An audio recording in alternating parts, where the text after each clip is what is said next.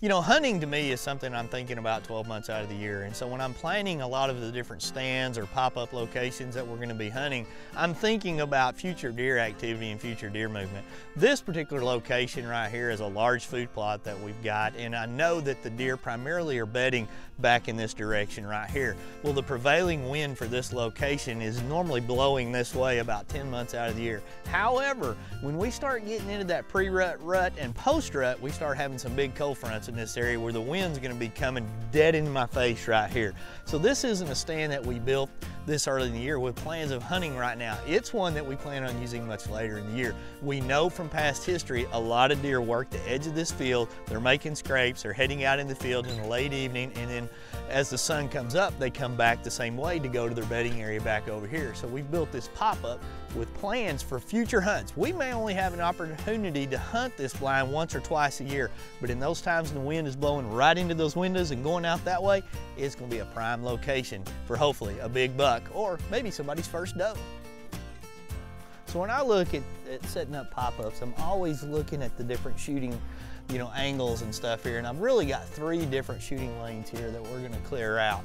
And be thinking about the distances, you know, that some of your arrows are going to take off out of your bow to make sure you clean the canopy up in the right way. But never cut so much brush that you're going to be able to get picked off when it comes time to move. I actually took down a little Sinisa bush here that I'm using on the blind now.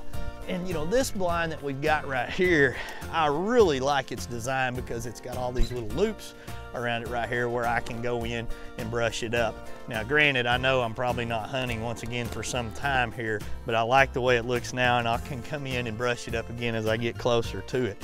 I also spend a lot of time kind of making some 3D looks to it. I'll find an old dead brush and put it out here and just create that illusion of darkness in there many times. So when you start clearing out your shooting lanes, get in here, pay attention to where you think your best shots are going to be, but never, ever clean so much that you're going to get picked off when it comes time to draw.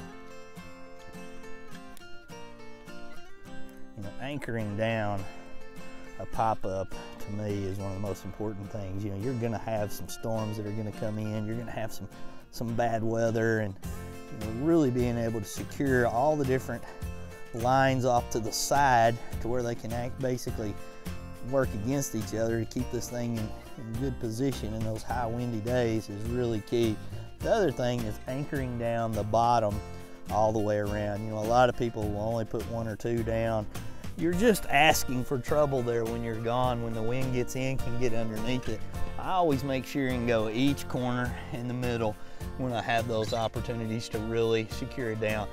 The other thing you can do is push a lot of this stuff up underneath there in different positions to help, you know, kind of keep some of the different varmints from getting up inside your blind. And then finally, pay attention to where you plan on sitting in your blind. You know, get in there with your bow or your rifle or whatever and practice raising and lowering, making sure you're clearing everything, making sure there's nothing in the way, and it will definitely help you be better prepared when it comes time for that moment of truth when you're hunting in a pop-up.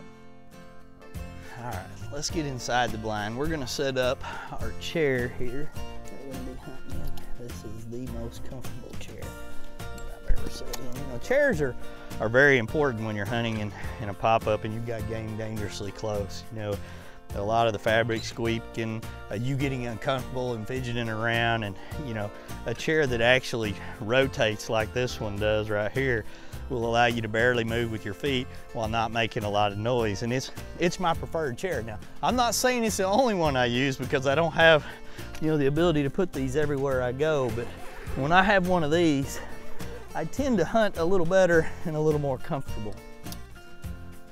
Okay, let's get it. All right, here we go. All right, now as you get inside your pop-up, a few things to always keep in mind. This is brand new, it's just been set up. You can see all the sticks on the bottom, there's lots of grass. Those are things that can bust you at the wrong time. You want to make sure that you can basically move in here and not rustle, not make any noise. So a lot of times I'll pick this grass up, I'll clean it out, I'll kick it out where it's just dirt, so I've got nothing making noise. The next thing I want to do, I always want to practice what I'm going to be doing. I want to get in here and make sure I've got ample room to draw. I want to check those shooting lanes. I want to move around to different positions. I want to know where I would put my shooting sticks if I'm hunting with a rifle or a muzzleloader in here.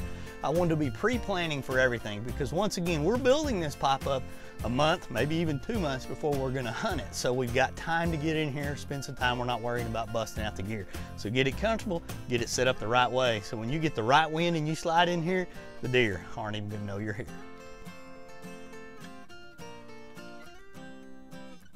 You know, we've just about got this blind really set up exactly how we want it. I'm going to grab my bow in just a minute and actually practice drawing in here, making sure I'm clearing top to bottom. Got my quiet chair in here from Cabela's. I want to make sure when I wrap this whole thing up that I'm ready to go, so that the next time I come to this stand, I'll be here for business. And one final thing, when I'm getting ready to leave this area, I always want to make sure and pull everything down that's going to be behind me. I'm not going to be looking back behind me during this hunt right here, so I want to get as much darkness behind me as I can. So when I'm drawing, or when I'm raising that gun, raising that muzzleloader, rifle, whatever it may be, nothing's going to pick off that movement. It's going to give me more time to make the shot that I'm looking for.